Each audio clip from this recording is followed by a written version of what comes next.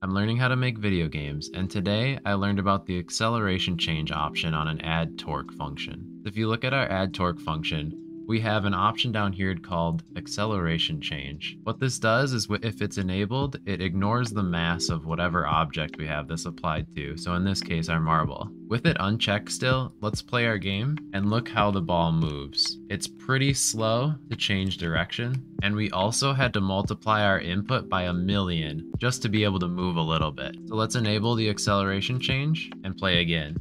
You can see our marbles moving way too fast now. Kind of looks like Sonic the Hedgehog. Let's bump our multiplier down to about 15.